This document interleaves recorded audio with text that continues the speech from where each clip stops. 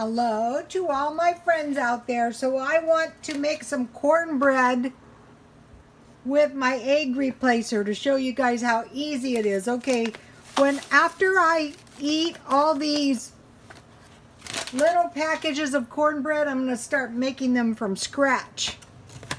Okay, so for this I need 1 egg. So you need 2 tablespoons water. Here, let me show you. This is how easy this is. Right here. You need 1½ teaspoons of egg replacer and 2 tablespoons warm water. That equals 1 egg. So we'll do this first.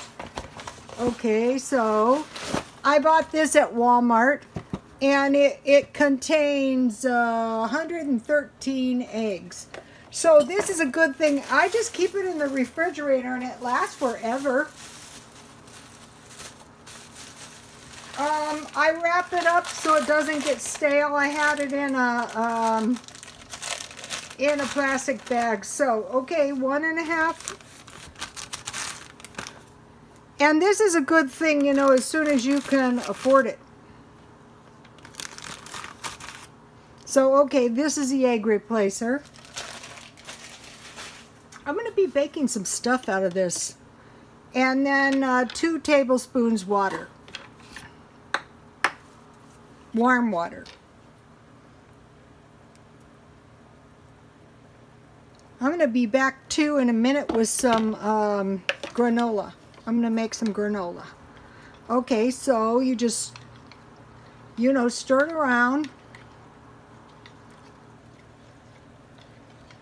I've had nothing but good luck with this stuff. It's never failed me in any way, shape, or form. Okay, so that is equal to 1 egg. And then I need, let's see, 1/2 cup milk. So, okay, I'll just pour that in. And then 1/2, I have powdered milk. I'll be buying powdered milk and a few more stockpile items this week. You know, I was watching, I don't know what you want to call them, whistleblowers. I sometimes refer to them as alarmists. And they seem kind of genuinely alarmed.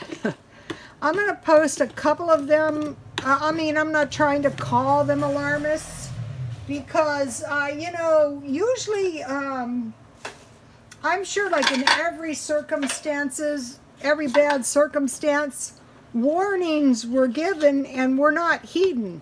So I'm going to post some of these videos on my Twitter. Just go to Rhoda Stone Twitter. I'm going to, as soon as I make this. Okay, so the thing about corn muffins is you don't want to, you know, over stir. My stuff is kind of lumpy. So, okay, so these are going to turn out fine using this egg replacer. I think this is about $4 or $5.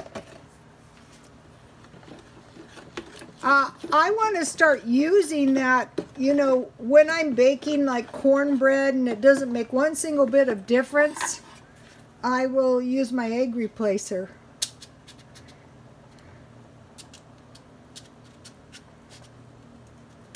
I assume it would have the properties of eggs. I don't know, as long as it works. You want to stockpile stuff that you might possibly... Have you ever gone to make a cake or something and run out of eggs and oh no, or cookies? So, okay. Walmart. I will be back with some granola.